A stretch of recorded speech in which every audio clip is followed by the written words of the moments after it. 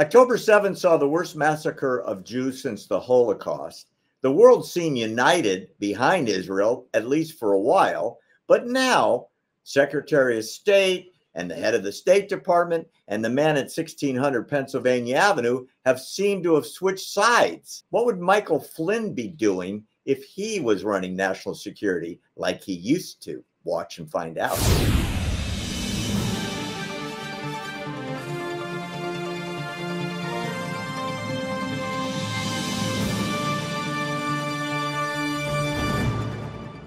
You raised some excellent points, and I really want your insight on this. On October 7th, the world, saw the worst massacre of Jews since the Holocaust.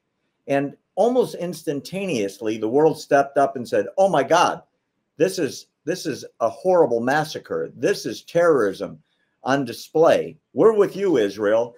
Do something about it. Well, that was October 8th. And now we're 9 months later, and everything is backwards. You've got Anthony Blinken, Jake Sullivan, the president, the vice president, Europe, the EU, the UN. They've switched sides. What's happened? Is there an agenda to have Israel destroyed? How do you explain the lack of release the hostages now?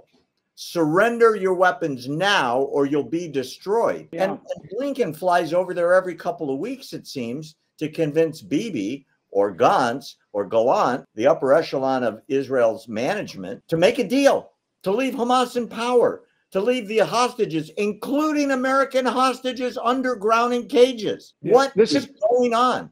This administration said that you cannot kill an ideology in Hamas. I mean, the national security spokesperson, John Kirby, made that statement about a couple of months ago. It's talking as though you cannot, when we talk about destroying Hamas, he says you can't destroy an ideology. That's bullshit. Excuse my Irish. Ask the Nazis of Germany, that ideology was destroyed. Ask the Japanese imperialists, that ideology was destroyed. Hamas as a force must be destroyed. What they did on October 7th was so inhumane. It didn't the response by the world didn't come 9 months later. The response by the world came like a week later. Okay, the protests in the United States of America, these college campuses that exploded with pro-Palestinian protests. You see all the flags and the placards and the people with bullhorns and the organization of how they were able to achieve massive pro-Palestinian protests on college campuses, and I mean within a week after the attack on the 7th. So to me, there's far more sinisterness to this than I think than meets the eye, and maybe another time we can talk about that. But I think that this was well known. I have been very public about the lack of security by the Israeli Defense Forces along that part of their borders, the Gaza Strip borders, in the south and a little bit there in the west. I've walked that. I've seen that. I've been at the various gates. So have I. So there was a problem. There was a breakdown. Got it. What Hamas did, and they still have done. They still hold American hostages. They still hold Israeli hostages. So this is not about the destruction of Israel. Israel can never be destroyed. And I don't use that word never, ever. Okay, or if I do, I'll caveat it just like I just did. Israel will never be destroyed. The state of Israel can be destroyed. Okay, the state of Israel can be destroyed if they allow this crazy deal that is being presented to Netanyahu's government. If they allow this, yes, things might back down slightly, but it'll all come back again, and it will grow and grow and grow. The thing is about an enemy is an enemy learns, okay? And this is a rapidly learning enemy that the Israelis are facing. And it's not just Hamas, it's this global Islamic revolution that is going on right now. It's taking place in Europe. It's taking place in the United States of America. It is working. It is working. against the interests of Israel.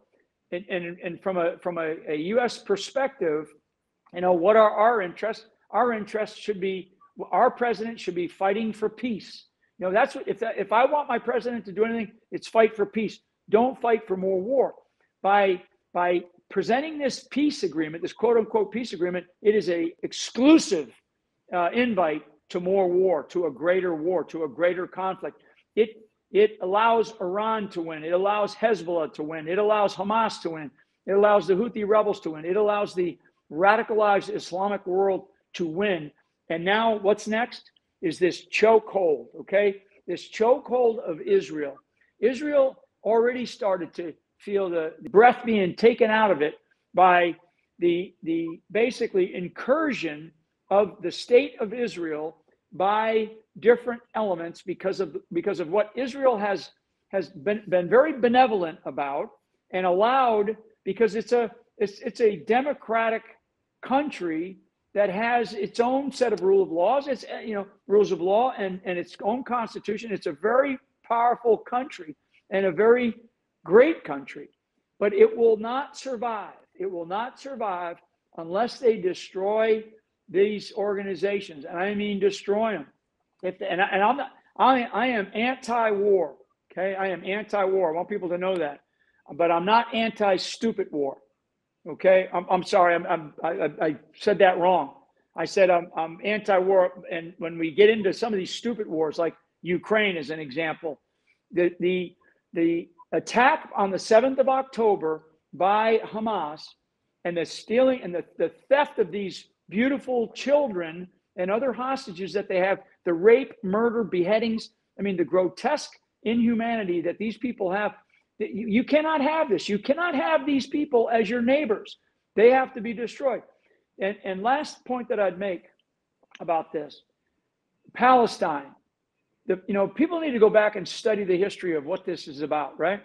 And I will tell you, the Palestinian problem is not an Israeli problem. It is not a Jewish problem.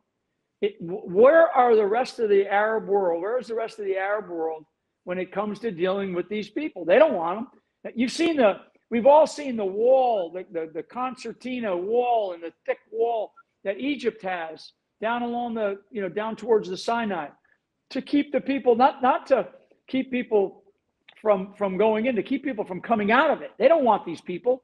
Jordanians, Saudis, Iraqis, none of them want, you know, and why? Because they are a problem. The countries you've mentioned has refused to take one Gaza, not thousands, not 100,000 like Biden's talking about. They won't take a single person into their country.